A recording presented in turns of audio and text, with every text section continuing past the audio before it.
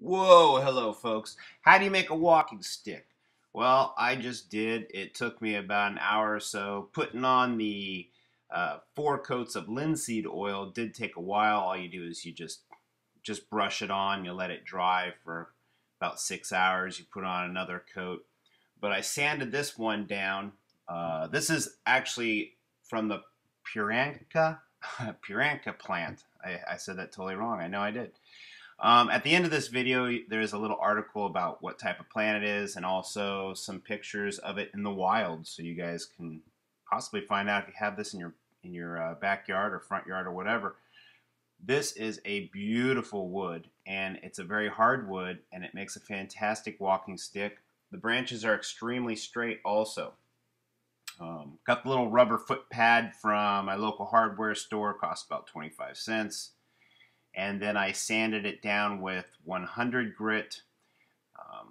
I actually removed the bark and the thorns with my Lawn Humphrey knife, which is just fantastic for carving.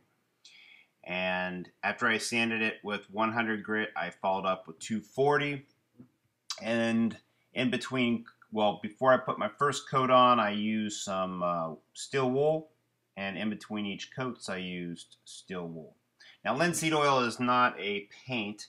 It's more like, it's just like it said, it's like an oil, but it protects wood really well and it makes the grains stand out very nicely. It also will not cause blistering when you do use your walking stick.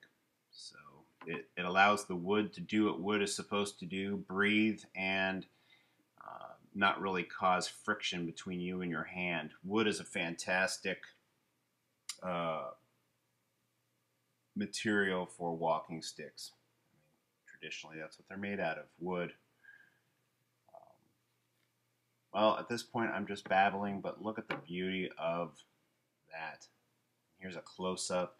The grain, it's as smooth as glass. Very dense, beautiful wood. Just beautiful. I like the curve on the end. It really makes it easy to hold it while you're walking.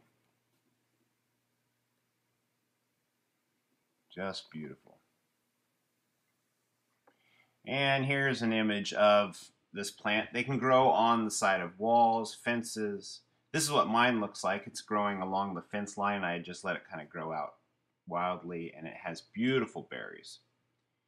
And this is basically an article that I got off a UK site, and it basically is telling you what type of plant it is and how it grows. The flowers are really nice. The flowers are white, and then once they disappear, then the berries come, and the berries are just awesome. It really attracts a lot of birds to your yard also. And just cutting it is a little bit precarious because the thorns are over an inch long and they will get you good. So it's great for a security fence. So y'all take it easy. I hope you guys enjoyed my babbling, but boy, have a nice evening or day or whatever time it is in your part of the world. Later.